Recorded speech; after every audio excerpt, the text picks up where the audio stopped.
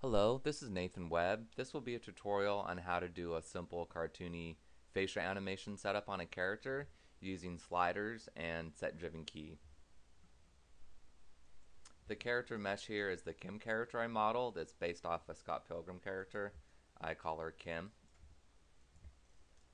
The sliders here are going to control the facial animation. We can have the brows go up and down, and we can rotate them in or out to make her happy or sad. We could take the eyes are just clamshell type objects, rotate them down to make her blink. We could take the lower eyelids and make her squint as well. Also show you how to make a simple two-dimensional mouth on her. Usually character meshes for a face are all one object and they have blend shapes or bones which drive the face, but I like keeping things simple.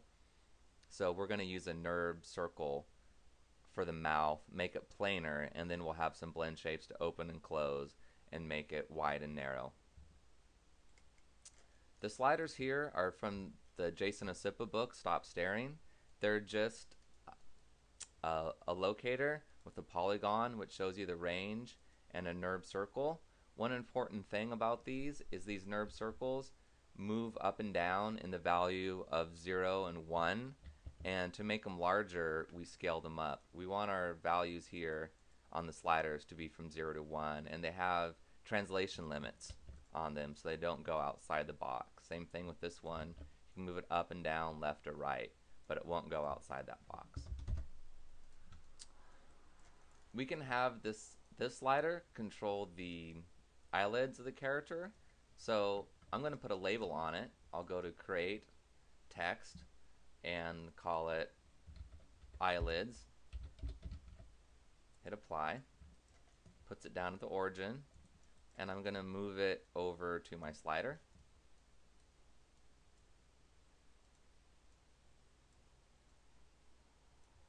And I'll parent it. Let's change this to eyelids. And so we don't accidentally select the eyelid label here, we could put it on a layer and reference it, but another nice way is to go to the attribute editor. I hit Control A, go under display, and hit the template button. That's the same thing as putting an object on a layer, but you can do it on an object by object basis. So now we have the eyelids slider labeled. So I'm going to use set driven key to get the eyelids to rotate. You could also use mel, but set driven key is a lot easier, though I did hear that it's slower than using mel.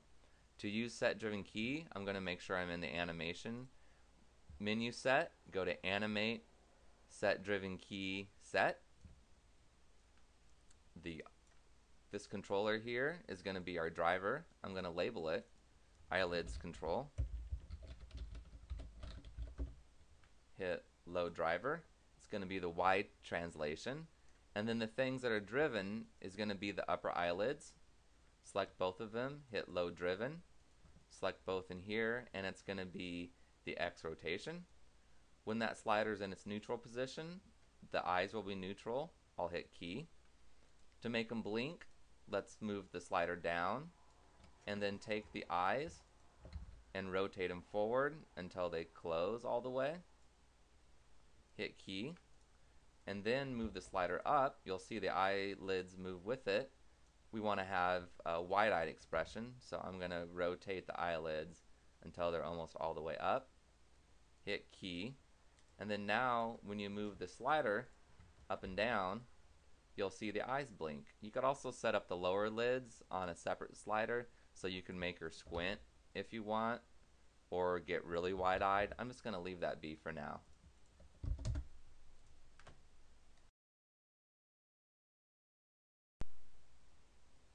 The next thing we'll do is have this box, which can go up and down and left and right. We're going to have that control the brows. So this control object, I already put the label on that says brow, so we know what it's doing. We're going to use set driven key to have its wide translation control the translation of the brows. So brow control is going to move the brow right and left, up and down. When it's in the neutral spot, we'll hit key.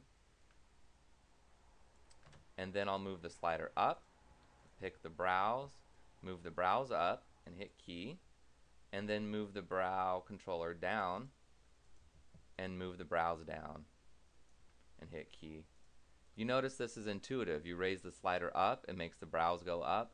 You move the slider down and it makes the eyelids go down.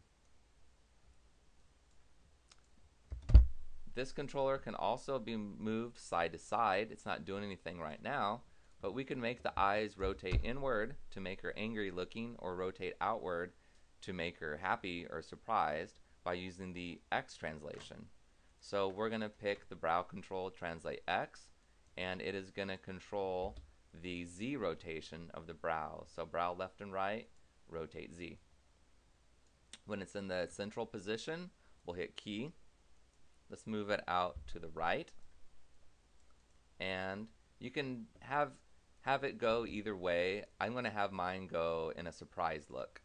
We want our eyelids to be equal, so I'm going to have -30. That's a good value on this one, and I'll type 30 on this one because it's mirrored. Hit key, move the controller over to the left, and now we're going to do an angry type rotation. Rotate it inward. 30 again seems like a good value for this.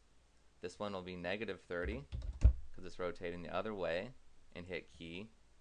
Now when you move the controller side to side, she's neutral here.